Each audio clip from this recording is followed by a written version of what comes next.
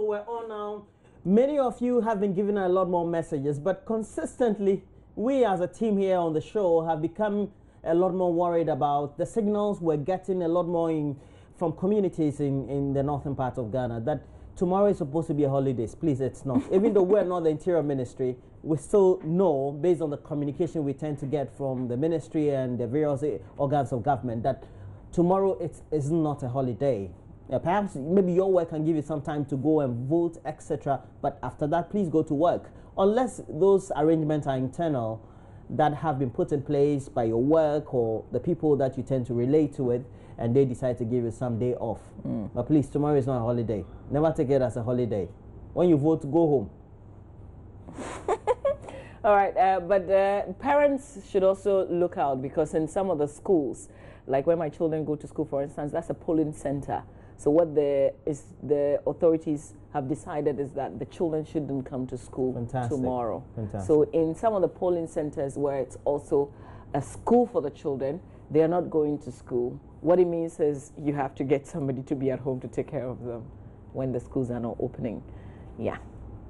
All right, so we'll see how that goes. But we have some of your messages, so we want to do what is the needful. So we'll relay some of those messages to you. Hey, this Bambakia Samedin from Mince Bambakia sent this message like how many times? Like 10 times. A very good morning to Mama V and Roland. I'm not surprised about the beneficiaries of the Woyome's 51 million Ghana cedis. Even from the beginning, we all know what Woyome didn't.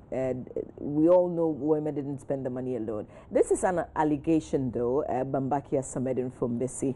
This is not, as it is. It hasn't. It's an allegation that's been made. Mr. Woyome, I think they issued a statement yesterday. But you say, I'm sure you guys too know what, but that's not to say that I'm confirming the allegations leveled by the NPP. Okay, I like that very much. You know what you're saying, Bambakia Samed in Fombese. Thank you very much for the message you've sent us this morning. This one says, we serve a God that can crack a palm kernel with an egg to disgrace a stone, a God who can change a simple, smelly shepherd boy to become a king. With him, all things are possible. We rely on him to choose the best presidential candidate, best parliamentary candidate to wipe our tears come tomorrow, 7 December 2016. Amen. And then you say, have a fruitful Tuesday. Abdul Salam Tijani, first class from Boko. Good morning. Love you all, fellow Ghanaians. We love you too. I love your message. It's kind of, but it's all good. Roland, this is your favorite guy sending a message, but before that, this one says, Big Joe. Oh, okay, so this person says, I've checked through all the channels that display the number of days left for elections, but can't see any time displayed today. Just a free consultancy as a cherished viewer. We hear you. You go on with some things, but you say 23 hours, 15 minutes remaining. This is Koima from Sunyayi. We acknowledge receipts of your message. It's laudable. Thank you very much for sending us this message. Your favorite guy, Roland, Dr. Abedi Kwada, so aka Big Joe Shoes. I will just acknowledge the message, and then you say hi to Mr. Prince Ali of Concern, Herkob Mohammed of Edukom, and Iceman of Kwada. So salute, sir. Thanks for the message. No Mocap microfinance today. Mocap is there, but I. This one says, good morning, AM. It's the final countdown. The election is going to be fun and peaceful. Let's enjoy. Delhi from AK City sending a message. Where's AK City, by the way? Is that Kaswa City or Charlie? There's something. You mean KA City or AK? No, this one's AK City. He would tell us. Tell me where AK City is. This one says, good morning, Mama V and my man Walker. Today's the due day, and I got an eye red. My guns, hey, all your ammunitions, but the things that you're mentioning as ammunitions, like I can't repeat them on air. What are you saying? Oh, okay, cool. So he says, my gun, my machete, my explosive, my bullets, and all you can think of. I mean, all my ammunitions, they are ready for action tomorrow, and they are all in my thumb. Let us put all violence on the paper for peace. I am for peace, Roxing, at Kumewu sending that message. For a minute, when I started reading, it got scary, but this is a crafty message. Thanks a lot for your creativity and for sharing that with us. AK City is Akuse.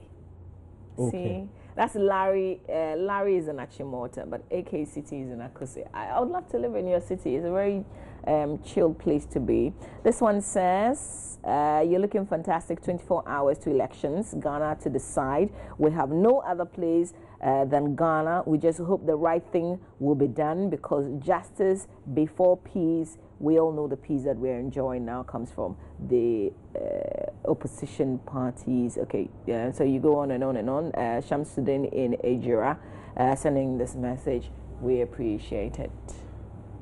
All right, so now we have to make sure we give you a recap of some of the constituencies that we've been visiting, and I believe we have to go to Cape Coast North very soon. But we also want to give you an insight into what the dynamics are in some of those constituencies. And our colleague Derek Ekosam had been doing us the honors of putting together some of the pieces for us. So I hope that you enjoy this one. It is about the Cape Coast North constituency in the central region. A section of the residents in the Cape Coast North constituency are farmers. The others, who are not beneficiaries of the soil, are traders. From selling phones and accessories to food, the people of Cape Coast North will take advantage of any legal business opportunity to make money. Residents tell me they have adopted this mode of making money because formal employment opportunities are scarce. But not every constituent is into farming or trading. The older folks travel down south to enjoy the benefits of a natural resource, the sea. They fish to make a living. The Cape Coast North constituency is saddled with many challenges. Though the constituency can boast of the University of Cape Coast Polytechnic, and some senior high schools like Wesley Girls and Efutu Senior High Schools, residents of school-going age are forced to help their parents in the farms and canoes because, according to the parents, they lack the financial wherewithal to cater for the children. The Abra Market, which is the constituency's port of call for all trading activities, from what I see, needs a facelift. These challenges have, however, not prevented the people of Cape Coast North from being actively involved in politics.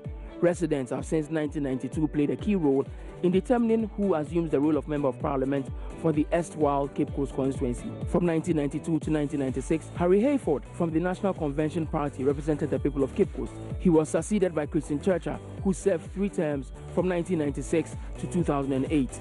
In 2008, Ebubati Odro, who had been runner-up in the 2000 and 2004 parliamentary elections, was third-time lucky and won the seat to represent the people of Cape Coast from 2008 to 2012, when the Electoral Commission decided to divide the constituency into 2 due to its growing population. My issue is that they will give us a new market, and they will also see to the welfare of the business community, how our business will go up, and how we have funds to generate our businesses. That is the issue that I used to vote on. Vote based on educational system, infrastructure development, social amenities to the people around, or as we, the citizens of Ghana, because we voted, we render our votes, we give our franchise to the people, to our politicians, for them to be in positions and then help us as we expect it to be. Based on the promise that they gave, the corruption that is going, and so many things as well. Like the corruption as well. When a government comes, I expect the government to do something that will benefit everybody, like the health insurance, which everybody is able to register. If you are able to register, it means we are going to benefit. Listen to the issues they will say and the promise they will give before I vote. Promise like, oh, they will bring job, they will employ the youth, and I will vote. I will not go and take money before I vote. 3 names have come up for election to represent the people of Cape Coast North in the upcoming elections. The National Democratic Congress has a new candidate, following Barton Odro's decision to bow out of the August House after his 2nd term. Former Deputy Interior Minister and current head of the Ghana Investment Fund for Electronic Communications, GIFEC, and that is Kobie Champon, will seek to retain the seat for the NDC. But he faces competition from another new face, Barbara Asha AEC, a tutor from the Wesley Girls Senior High School, who is representing the New Patriotic Party. Now, these two newcomers are being contested by Sarah Eresi Bakna from the Progressive People's Party, who is making an appearance for the second time, having lost to Ebu Batinodo in the last polls. So what will these aspirants do to alleviate the plight of the constituents and develop the Cape Coast North constituency? Let's hear from the NDC's Kobe Champon, then Barbara Isi of the NPP, and Sarah Bakna of the PPP will follow suit. A lot of the kids just mill about on a daily basis without going to school. Now you talk to their parents, the bottom line is they don't have the financial wherewithal to take them through school. What I want to do is basically to help raise the living standards. Because with a raised living standard, then parents can afford basic things that will enable them to take their kids to school. And therefore, that is the bulk of the problem that I see. I agree with you that Cape Coast, we always say it is a hub of tourism and we can boast of a lot of wonderful schools. Most of the grade A schools are in Cape Coast, but life is tough. I mean, it's unfortunate that we do not have our children in such schools. And as a teacher in Wesley Girls High School, it's really a burden to know that most of the people that come there are actually not from Cape Coast. They're coming from outside Cape Coast. And I did my own investigation and I realized that poverty is a major problem here in Cape Coast. We are all aware that the whole of Ghana, the central region, is rated the fourth most poorest region. So for me, I think that what I have to do in my own small way, I have to be able to do something in my own small way to help my people. I've also gone around the schools, and I know that the schools are in deplorable state. Now, what I've started doing is that I'm trying to encourage the people to go to school. I'm using the parents, attaching myself to the parents so that those who need help, I'm trying for my salary, I'm trying to at least assist them bit by bit. And that is exactly what I'm doing. And those who are also, let's say dropouts, who are doing nothing, I'm encouraging them, trying to give them some work to do. The contest looks keen from the surface, but with a lot of dynamics, as Samuel Marcot opined.